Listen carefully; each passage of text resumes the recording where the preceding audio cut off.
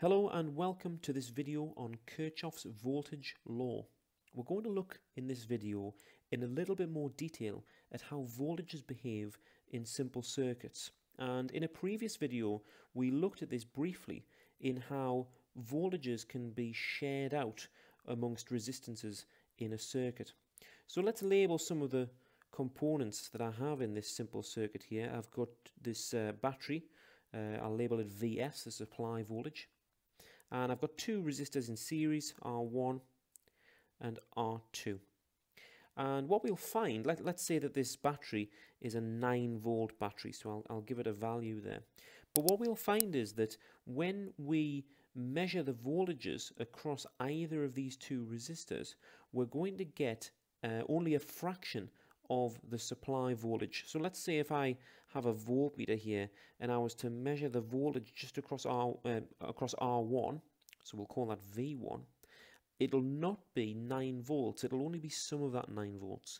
And likewise, if I was to measure the voltage V2 across resistor R2, I would only be seeing a fraction of that 9 volts.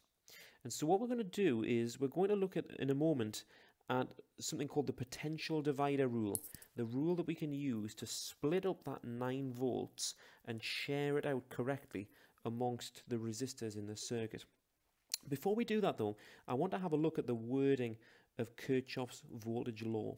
So Kirchhoff's voltage law is written there at the top, and it says that the voltage supplied is equal to the sum of the voltages dropped. Now, by the word sum, we mean the total of. So the total of the voltages dropped, or the total of the voltages used in the circuit. So what it's saying is that the voltage supplied, i.e. in this case 9 volts, should be equal to the total of the voltages used in the circuit, or the voltages dropped across these resistors. So what I'm expecting, if I was to write this in formula form, is that Vs should be equal to V1 plus V2. Now, what we're going to do is we're going to put that into practice here by using the potential divider rule. And the potential divider rule looks like this. It's V1 equals Vs, the supply voltage, multiplied by a fraction. Now, on the top of that fraction, I'm putting whichever resistor I'm measuring across. So V1, again, if we imagine that that was a voltmeter, I'm measuring across R1. And so in this case, I should be putting R1 on the top of my fraction. On the bottom of the fraction, I'm going to put both resistances added together. So R1 plus R2. And likewise, if I wanted to calculate V2, I would simply have Vs again multiplied by a fraction, but this time, because I'm measuring across R2, I would put R2 on the top, and again I would have R1 plus R2 on the bottom. So what I'll do is I'll get rid of what we've got here, because what I would rather do is put some values into our examples here and calculate some voltages in this circuit. So before I can do that, I've got to give some values to my components. So let's say that R1 is 20 ohms, and let's say that R2 is 10 ohms. So let's put this into practice now. We can say that V1 is Vs, which in this case is 9, multiplied by a fraction, and on the top of that fraction I'm measuring across R1, which is the 20 ohm resistor, so 20 goes on the top, and on the bottom both of those resistors added together, 20 plus 10. Now what I get when I calculate that is a total of 6 volts. So 6 volts is the voltage that I'm measuring across R1 there. Now, if we look at the wording of Kirchhoff's voltage law, we might be able to guess what V2 is without even having to calculate it, because the voltage supplied is equal to the sum of the voltages dropped. So I'm dropping a total of 9 volts here, and one of them is 6 volts. So the remainder must be 3 volts. But we'll apply the potential divider rule anyway, and we should hope to get that as an answer. So again, V2 is Vs, which is 9, multiplied by a fraction. And on the top of the fraction this time, I'm measuring across R2, the 10 ohms resistor. So I want to put 10 on the top and 20 plus 10 on the bottom. And when we calculate that, I get an answer of 3 volts. And so what we find here is that the voltage is dropped, i.e. the voltages across the two separate components are equal to the voltage supplied, 9 volts. So the Kirchhoff's voltage law is correct in this instance. Let's look now at a slightly more difficult example. So we have a circuit now that has a series element, R1, and also has a parallel element, R2 and R3 are both in parallel. And I want to do the same thing again here. I want to split the supply voltage into separate voltages. Now, because R2 and R3 are in parallel, they're actually going to share the same voltage. And so what I can do is I can make my life a bit easier by simplifying this circuit. What I want to do is I'm going to combine R2 and R3 in parallel. We're going to combine them into one resistance. And in a previous video on series and parallel resistors, we looked in a bit more detail at how we do this. But just very quickly here, we're going to try and simplify this circuit. But before anything else, we need some circuit values. So let's say Vs, the battery there, is a 12 volt battery.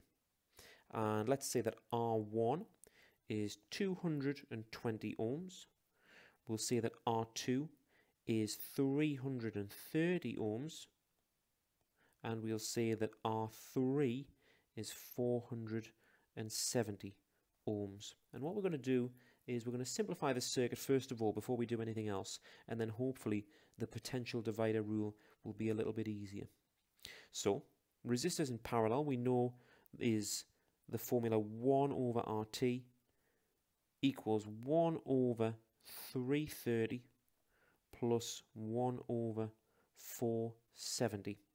And if I calculate that and rearrange the formula, I'll get RT, the total resistance, being a value of 193.88 ohms.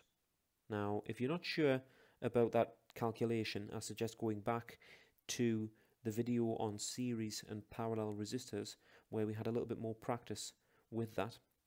But what we can now do is we can redraw this circuit, because we can say that rather than having R2 and R3 here, these separate resistors, what I can do is I can take these out. So in fact, I'll do that. I'll remove these from the circuit here, and I'm going to replace them with one resistance, which is my combined resistance that I've just calculated.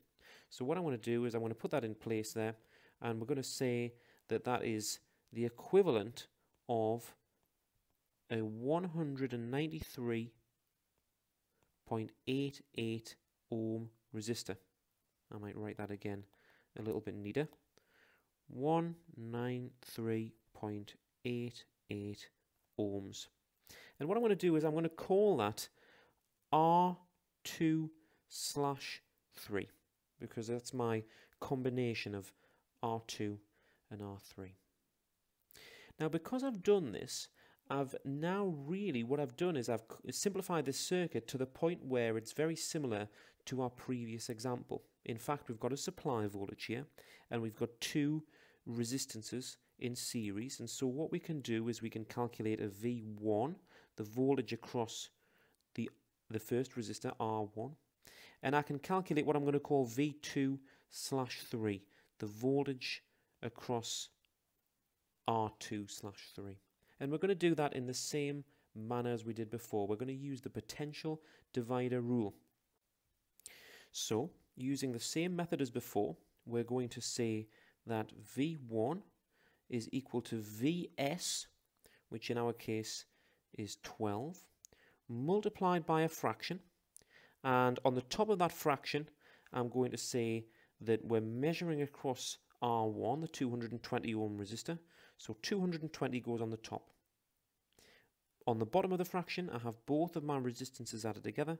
So 220 plus 193.88.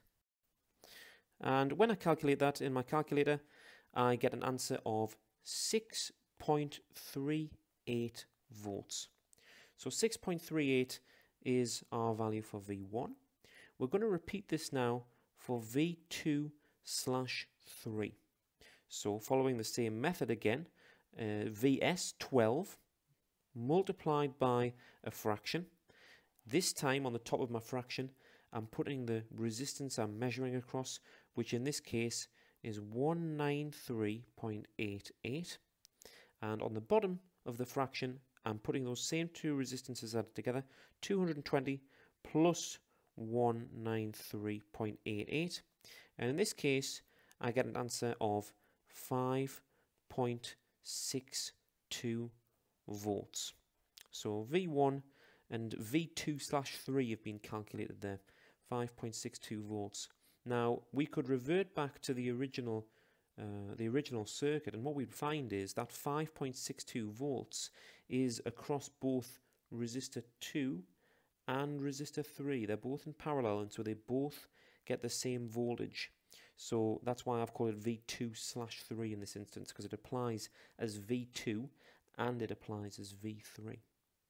One last thing you might notice is that that 6.38 and that 5.62, again following Kirchhoff's voltage law, should add up to our supply voltage, which they do. They add up to 12 volts there. So I hope you found this video on Kirchhoff's voltage law useful. Thanks for watching.